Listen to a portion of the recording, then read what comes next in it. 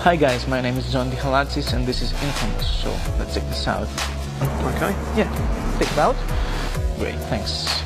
Now this card can be signed, can be whatever you want, burned out, but for now we'll just leave it in the middle and you just need to remember this.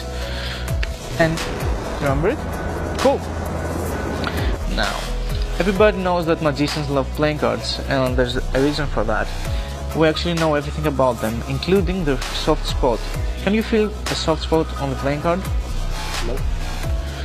When you do know where the soft spot is, you can actually use it to your advantage. If you know where the soft spot is, you can actually take advantage of it. Oh wow.